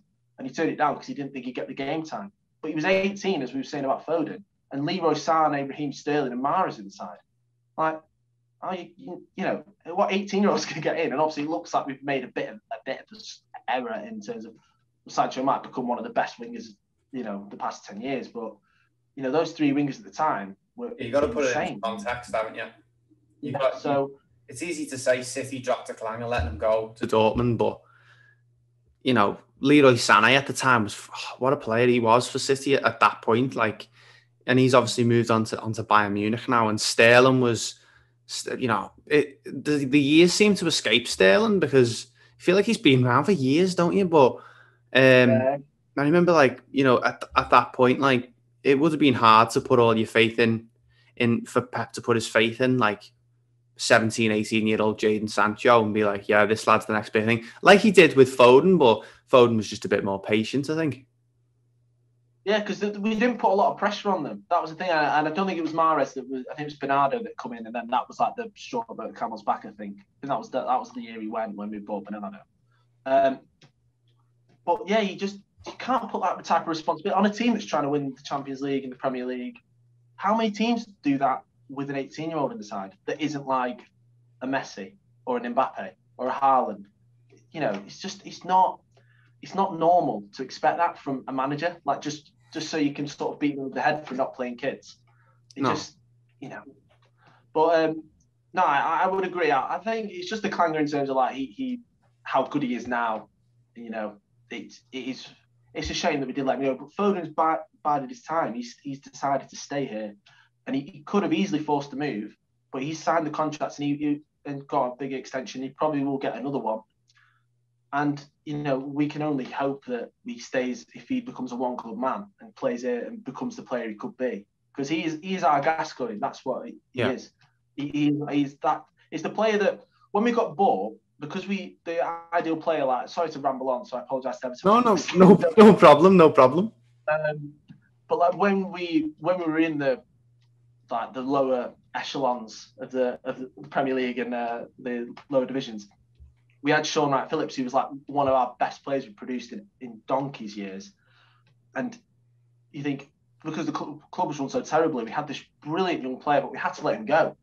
We got 20 million from Chelsea. Honestly, mate, like, sorry to interrupt you, but it's Wayne Rooney at Everton.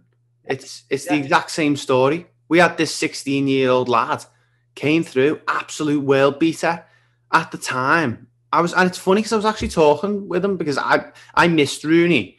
I'm a bit too young to remember his peak at Everton when he first came through. But my dad talks about him as like, this lad came through. I remember watching him in a youth cup game against Villa, and it was like Gabby Agbonlahor was playing for Villa and stuff like that. And it was like this lad Wayne Rooney was the most talented player. He said for him, he said at Goodison, the most talented player he's ever saw play at Goodison was Ronaldo when he played in a friendly for Brazil's under-18s or something when he was really young. And he said, like, the only players who sort of topped that, who get into that sort of level, was like Ibrahimovic at Man United, because you could tell, even though he was old, he still had that undeniable quality. But Rooney falls into that category for him. And it just reminds you of it. We were at the time, we were floating around mid-table. I think we just finished like 17th or something, either the season before or the season before that. We've just escaped, not just escaped relegation because we were cleared of it, but still we were 17th in the league. And I think it was Moyes' first season. And this lad Rooney came through and we just couldn't turn down the offer from United for him. And that sounds a lot like what you're saying there with Wright-Phillips. And thankfully, that's not the case anymore with City. They can keep players like that if they want to stay. That's the crux of what I was coming down to. And yeah, Rooney's another great example because that type of money, you can't turn it down. Like, when did he go to United? Was it 2000? It was similar time to that, wasn't it? It was like 2006. 2004. Oh, 2004 or something. Yeah. All right, I think it must have been the same summer then, because I think that's when he went to, because it was Mourinho that bought Shawnee. So yeah, the same summer, so that type of money. And I would make a joke about United spending loads of money, but I can't be bothered. But the ability to keep those players now and keep Foden, because if we were where we were last time, we had Foden, he would have gone. He would have been bought. No, definitely. And now, because we've put so much money into the academy, and while on one level it becomes like a factory farm, you're basically just creating loads of talent, and then you'll pawn them off for like 10 to 15 million. If you do that for 10 players, you put 150 million in the bank just for players that haven't even played in the first team. That's how the inflation is now. But when you've got that gem, when you've got your Messi, your Mbappe, your Haaland, your Ronaldo, your Rooney, they're there for you then. You just keep them on a big contract and they can't go. And that's what, as long as they want to stay, of course, as well. And we've done really well a lot with contracts in terms of like keeping the big players staying. And obviously there's a thing with Sterling at the moment, which is a bit worrying if it is true, like, because obviously there's apparently a spat with him and Guardiola because he's not played for the last 3 games. Like, he came on against Mönchengladbach, fortunately, but he hasn't started the last 3 games, and he's one of our best players.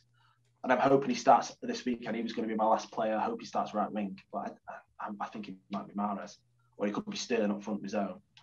But having that player and just being able to keep him on a contract is such a game changer, because, as you say, it's massive for the club as well. I always felt when we were in the early stages of the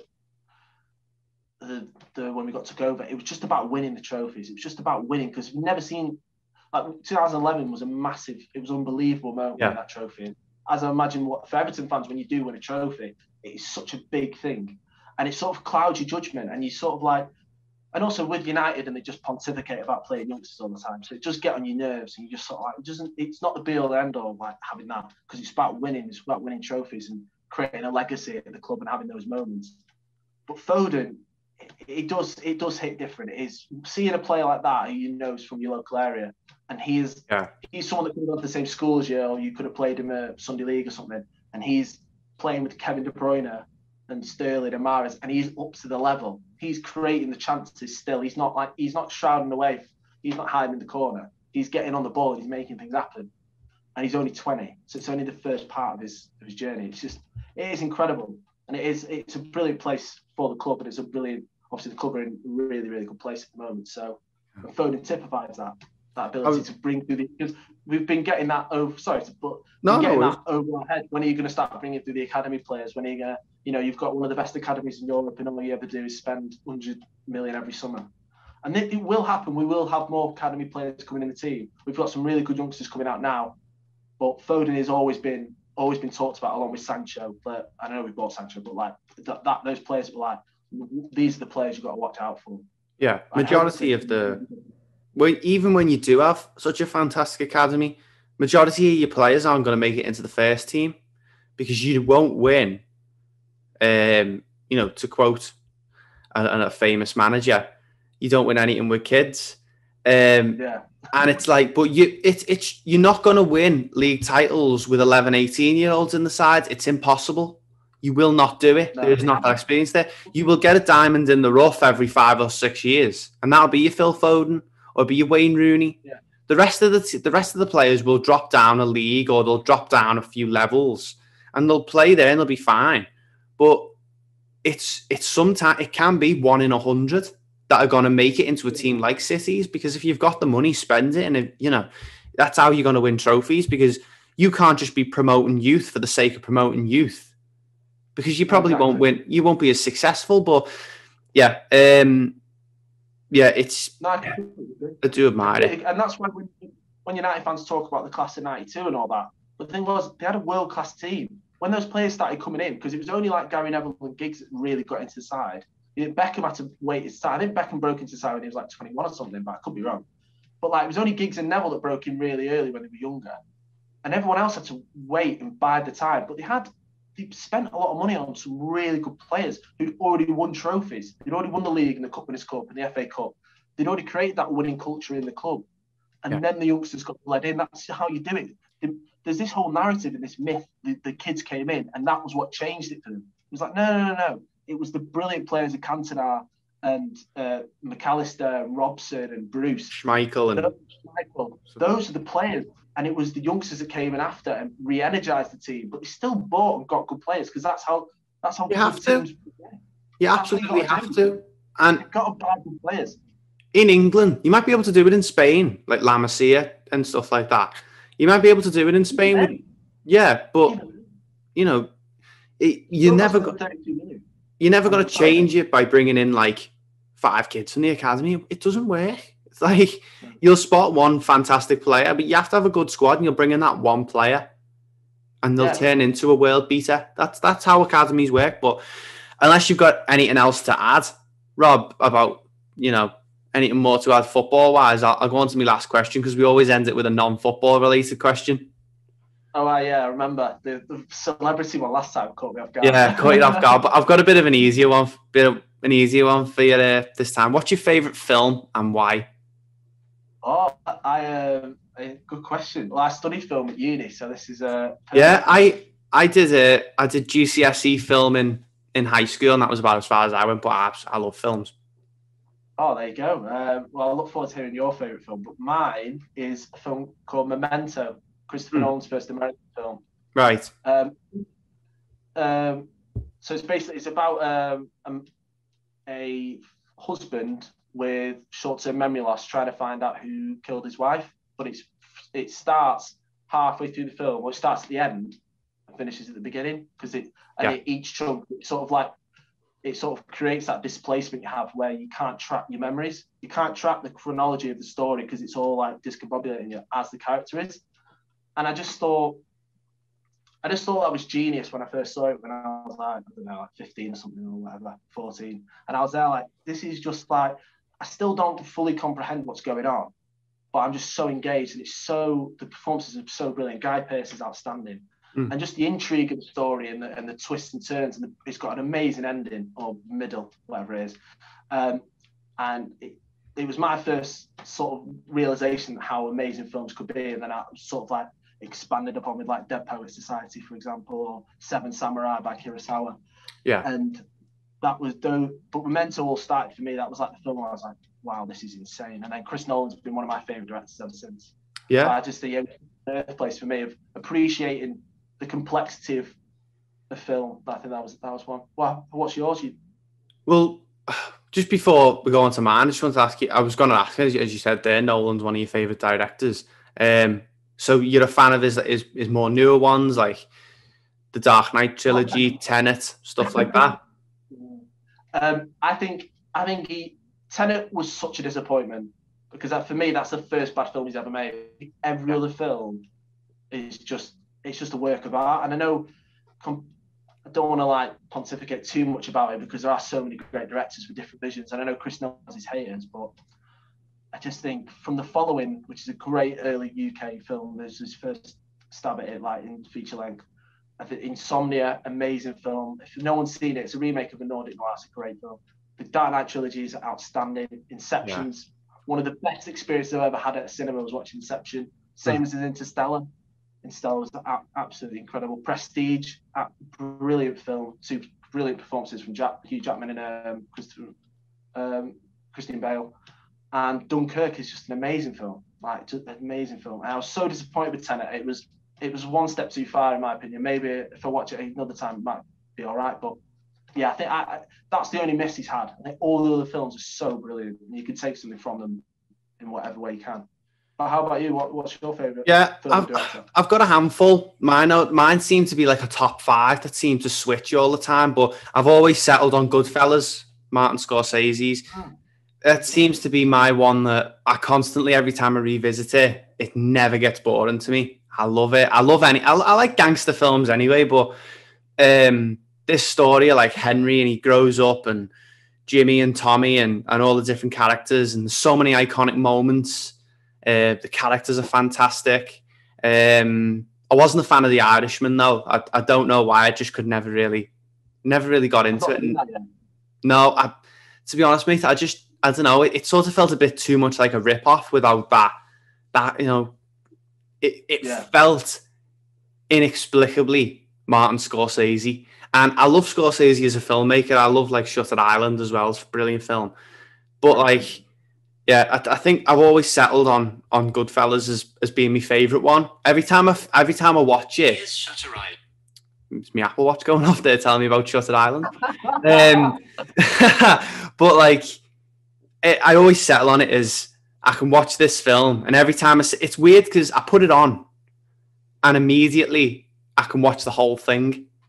It's like it has this staying power with me in the same way like The Empire Strikes Back does. Yeah, brilliant. But apart from like that crop of Scorsese films or Tarantino films, like I love Inglourious Bastards, Reservoir Dogs. I really liked Once Upon a Time in Hollywood as well. That was one of my favorite. No, I was a massive fan of it, you know, and I really liked it. So apart from those, like that crop of films that you'd say these are films that will stand the test of time forever. Outside of that, I'm a proper nerd with films. I love anything with superheroes in. I love. Oh yeah, cool. Yeah, I love Star Wars. I'm rewatching all the Star Wars again at the moment. I just absolutely love it. Snyder Cut's getting released today. Like, yeah. Enough, it's one I'm going to watch after this because it's on Sky Cinema. 4 hours. Oh, is it? It's on Sky. Right, yeah. Do you know what, mate? I've been looking for a way to watch that, and you've just sorted my night out there. Nice one. I was just about to look for a way to watch it because I know obviously in America it's blew up on it, and there's like Jared Leto's Joker seems to be a completely different character in this one to what he was in like, because I hated him in like Suicide Squad and that. I hated Leto's Joker. I love. That's a butchered film, isn't it? I think if it was if David Ayer was promised what he wanted to do, it could have been a good film, but they just butchered it like they did with Justice League, and I know they did with Circumstance, and Josh Trank's Fantastic Four. Just stick with the vision. If it doesn't work, it doesn't work. And I know they've got to make the money, but making a bland film is just so what? No, I absolutely. But apart from that, I love Raimi's Spider-Man. That's my favourite. Raimi's Spider-Man. I've actually got a Spider-Man tattoo. There. Really? You can see him there as well. I've got like a Spider-Man thing. I don't know if it'll be available for the people on YouTube because I might be cut out in like a little box. But Sam Raimi's Spider-Man. I love how there's that bit of cheesy 80s horror, like Evil Dead, because obviously he's famous for doing Evil Dead. I love that. Yeah. And all the extras that like point at its. Yeah. Oh yeah, mate. It's cringe. And funny enough, that was one of the films because I loved superheroes growing up. I love Batman, Superman, Spider-Man, all of them. But like the classic ones, really. But that was my GCSE sort of module in high school. That was okay. This for your GCSEs, you are superhero films. Watch as many superhero films as you can. Study them. So I was like, 70s Superman, Sam Raimi, Spider-Man, Dark Knight trilogy, everything like that. And then remember me GCSE being on the original Superman. I think it's 77. I think it was 75, 77, something like that. 78, that's it. And with the bit where he's in the phone box and he's spins around, and that was it. Oh. But I absolutely love. But like going back to Justice League, there, I was so disappointed with Jared Leto's one because I loved the soundtrack to Suicide Squad. It's a really good soundtrack. I understand how they wanted to change him a little bit, but the only standout for me is that bit where he's wrote all over the walls and he's sat down and there's all the knives around him. I love that shot where it's sort of like a moves out shot and it's like a bird's eye one. That was the only good thing about it for me. I really like that bit. But like Birds of Prey as well, I thought that was okay. It's sort of it's decent. They needed to make a solo Harley Quinn film because Margot Robbie's Harley Quinn was one of the only saving things about the DCEU. Like, Henry Cavill is a good Superman, in my opinion. Yeah, but Ben Affleck as Batman, I just think he's too old. I just would have liked them to go with like a younger guy, in my opinion. And it's like, Robert Pattinson does. I think that's going to be a really good film. Yeah, I think it's going to. Yeah, it's going to be more like like a standalone thing like Joker was, where it's going to be, okay, darker tone. We're going to really make a film out of this. It's going to be like a bit in the way The Dark Knight was. It's going to be like when he first comes onto the scene, sort of like Batman Begins, but I think he's only that brutality of like Arkham Asylum type thing, where he's gonna, like, you see it in the trailer where he just absolutely annihilates this guy. Oh mate, yeah, and the Riddler's guys all come out, and I think it's 2-year-old Batman that they're going for. Like, he's been Batman for 2 years, and they were filming it in Liverpool recently. Yeah, mate, it was amazing. I was coming home from work every day because I work in the city centre.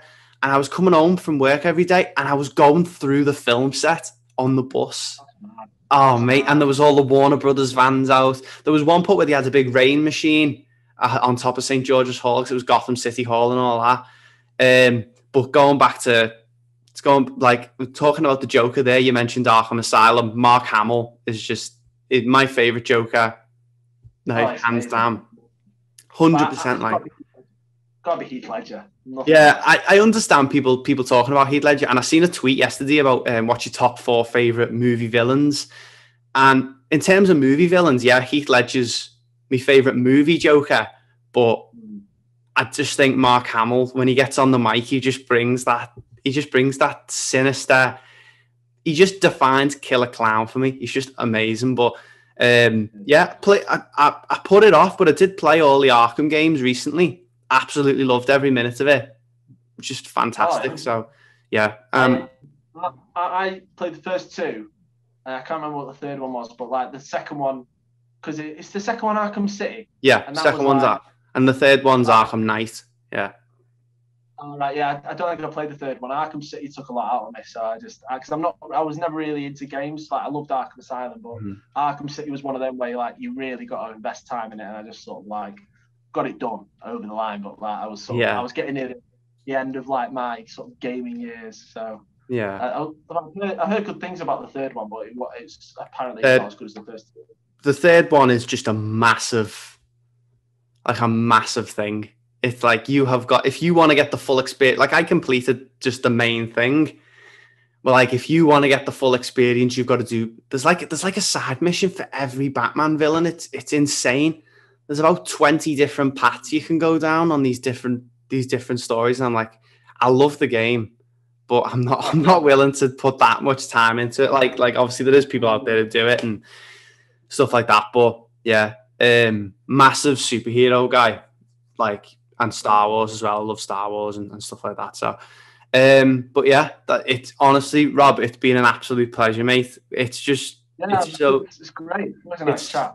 It's always a nice chat. Exactly the same as when we met last time for the league game. It's always a good chat. It's just good talking about football with someone, and it's nice. I like speaking to City fans as well. Yeah, it's good. Yeah, if you ever want me on again, more than happy. It's definitely. A pleasure as always. And of course, guys, if you want to see more of City, go and check out City Extra. Brilliant channel. Lots of content over there. Decent amount of subs. I think you're on 22k subs now, aren't you? Over on City Extra. No, 100. 100. So I'm gone completely. Yeah, I've obviously been talking for too long, mate. But you go check out City Extra, massive. And do you know, for the club with no fan channels, Rob, you're doing quite well, aren't you? Yeah, they're doing all right, aren't they? Yeah. But no, yeah, definitely go check Rob out. Go check him out on Twitter as well. Some great views over on there. And yeah. But if you have enjoyed the video, make sure you like it. We've been going. This is the longest opposition view I've ever done. But do you know what, guys?